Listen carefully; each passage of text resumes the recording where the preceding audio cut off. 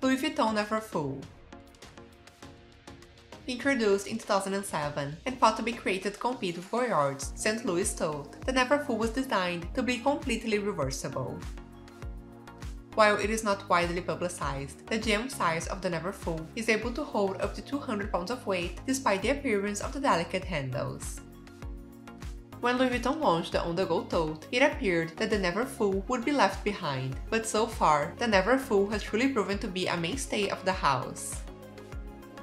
As of last month, you can only buy the Neverfull if you join a wait list that is reported to be 2 to 3 months long. The goal is to increase demand and decrease supply for this iconic style. According to Leprix, the Neverfull has an average retention value of 85% of the original retail price.